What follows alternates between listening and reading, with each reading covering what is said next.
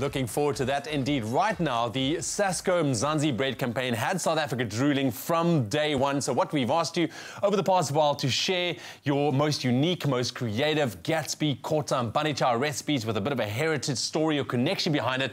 And we have our winners. They're going to be here on the show. The very first winner in the Gatsby category is none other than Nasika Bajnat, who joins us now together with Leanne from Sasko. Give her a round of applause, ladies and gentlemen, because look at this Gatsby, man. It looks amazing. Nasika, Leanne, thank you very much for joining us and congratulations. Thank you. Nasika, I'm going to start with you. What was the inspiration behind that masterpiece? Well, my desire to eat. My husband and I... Okay, that's always a good start, yeah? We're big foodies. I want to take something old and make it new. Put my Nasika's twist on it. Nasika's twist. Nasika-ness. Yeah, well. I love it. So what exactly goes on to your Gatsby here? Just run us through very quickly. All right. We have rockets for some peppery spice. Which is not every day you see that on a Gatsby. Yeah. Avocado for creaminess. Okay. And we've got chicken and slop chips go well together. Right. We've got my hot salsa chili. Yeah. Bacon for saltiness. Pepper dews, spicy but sweet, and the sharpness of cheddar. I love that. So I'm going to ask you to start putting it together. Leanne, you guys got so many entries, thousands and thousands of entries. I almost feel sorry for you that you had to go through every single one of them. You read all of them. What made this Gatsby particularly stand out for you? Well, for me, it was really about, it's a modern twist to a traditional dish. I mean, have you ever seen a Gatsby that has rocket on it? No, that's the first thing I noticed. It's got rocket on it. It certainly looks just a tad healthier than what you would have in most Gatsbys. But we just loved the way that Nasika could take all of these different ingredients, and she has a particular reason why she chose each of these ingredients. As you could hear, you know, peppery twist, sweet and sour. So she's got a method behind it, and we just love the way she thought and approached the sandwich. Absolutely, and I love the colours of this Gatsby. So I'm sure that was very eye-catching when you first saw it. But I mean, you had so many. There were so many. Was there anything maybe else that stood out for you? Any other Gatsby recipes that really popped? You and I must say, remember, this was a bread culture campaign, so it was about the Gatsby, the bunny chow, and the Kota.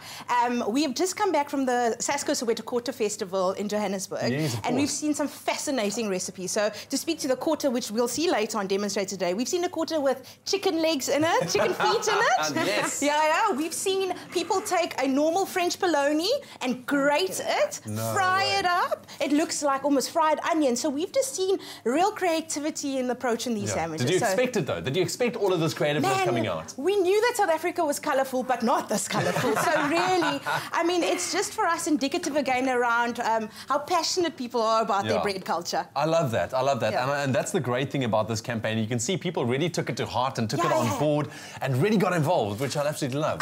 The amount of conversation that's been had around these dishes, I mean, everyone certainly has a passion point and a very stern point of view, I might add, on some of these dishes. So we've just really enjoyed not only engaging South Africa, but listening to what they have to say and watching all of these folk produce these fantastic meals. I'll be honest. I mean, Express has been going for nearly 8 years now, and we've been doing a lot of food, but never in my life have we focused so much on a Gatsby or a Kota or a bunny chow. We've never done that, which is amazing. It is a work of art. It's a work of art. This is a work of art. I mean, look at the crisscross going on here. Okay, cool. So take us through here. At what stage are you? 80%, 60%? There you go. Oh, is that it? That is it. My goodness. Well, you know what? We'll give you the chance to get your hands on the recipe for Nasika's Gatsby. The keyword is Sasko. SMS that to 33728. I need to ask you, though, how often do you make this? Almost every weekend. Saturday brunch is our Gatsby in Secunda. I feel like I'm missing out because I've never made a Gatsby. Nasika lives in Secunda, so she was telling about the farm life. I'm putting my town on the map. So Secunda, hi people. Big ups. That is brilliant. The keyword is Sasko. SMS that to 33728. This Saturday, next week Saturday? When are we pulling through? Anytime. Anytime. Come for Heritage Weekend. Yeah, I think we should go and visit. But I mean, let's go visit Secunda. We'll take over the town. Congratulations. You also, as part of your prize as your Gatsby winner, you're heading off to Joburg to experience the bread culture there.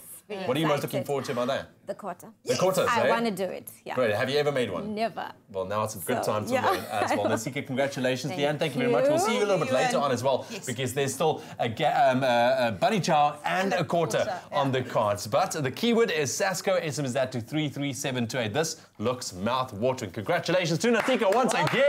Yes. Sasko, baking together since 1930.